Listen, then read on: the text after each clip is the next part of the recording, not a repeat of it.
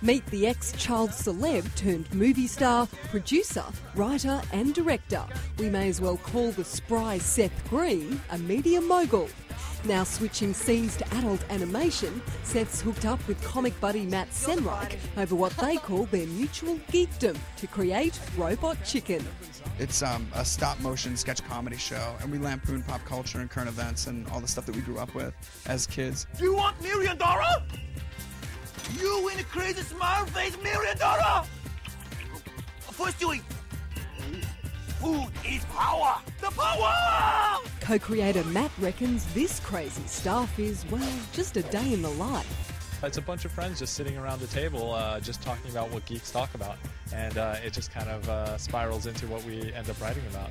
Are you calling yourselves geeks? Oh yeah, fly that flag proud. We are Legion. Oh my God, what's happening?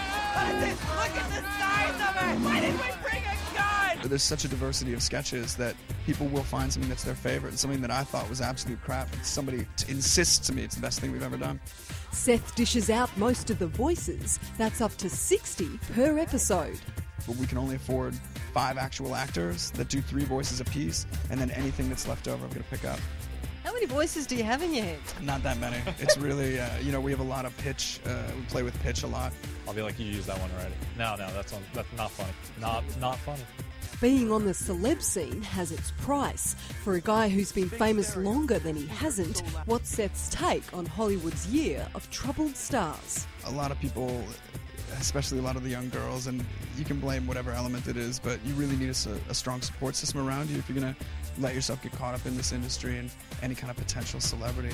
Well, one way Seth Green hit idol icon was through playing the character Roz in the Buffy the Vampire Slayer TV series, one of the most studied shows in the world, and one of its biggest stars wouldn't rule out a spin-off reunion.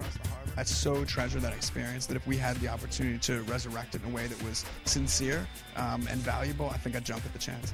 But back to Robot Chickens for now. You can catch the series from March 11th on the Comedy Channel.